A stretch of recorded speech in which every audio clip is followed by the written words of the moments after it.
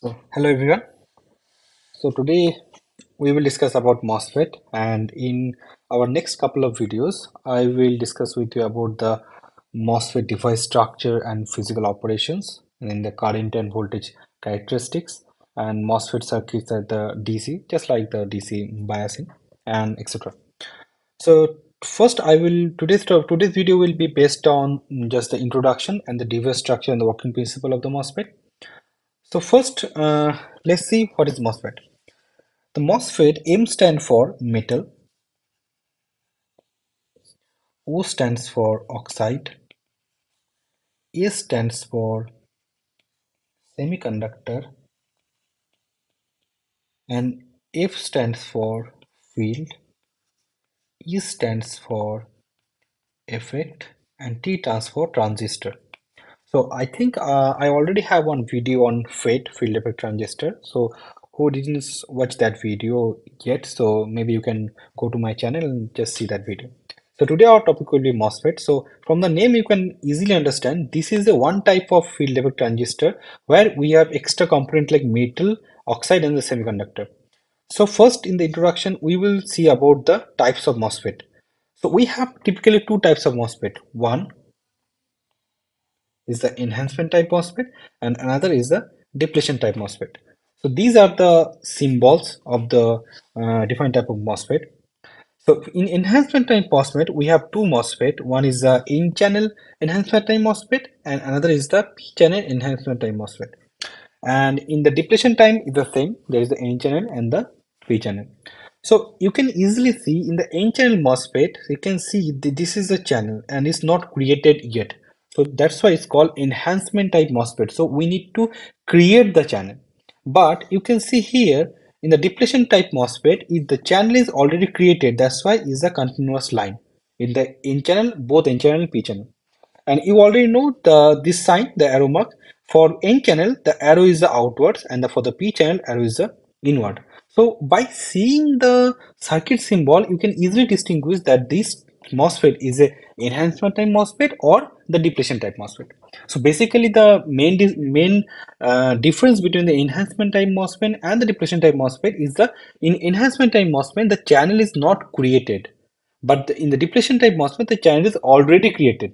That means in the for the enhancement type MOSFET, if VGS is equal to 0, then this MOSFET will not work.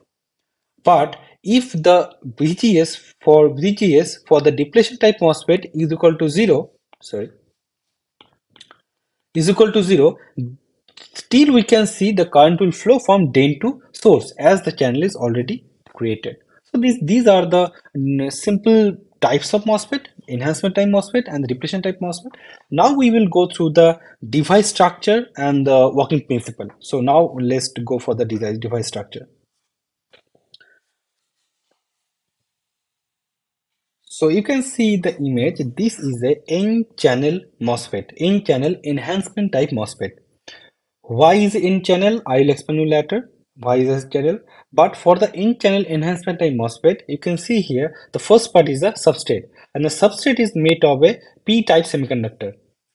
Okay, and you can see here this part and this part is the N-type semiconductor. Where what is the denoted by N plus? N plus means the heavily doped N-type semiconductor. Okay, so this is the semiconductor part, and the other part is this is the metal. This three is the metal. Here also you can see is one metal with this with the body, and this is the SiO2. You can see this is the SiO2. SiO2 means just the silicon dioxide. That's why you call it oxide. So you can understand MOSFET means the metal oxide semiconductor field effect transistor. So you can see here the metal, oxide and the semiconductors. Okay. So now you can see the terminals.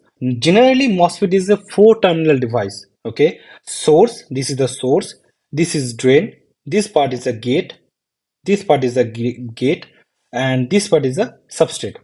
Okay. Where source and substrate is commonly ground together. That's why in this slide I show you here, you can see here is only three terminal: drain, gate and source. Okay, so that means this source is virtually connect with the substrate or body. That's why in some books you can see the substrate and source is a different terminal, but generally it's grounded together. That's why is just shows a three terminal device. Okay, so now I will go through the working principle of the MOSFET. Thank you for watching my video, and share this concept with your friend, and like and subscribe my YouTube channel. Thank you.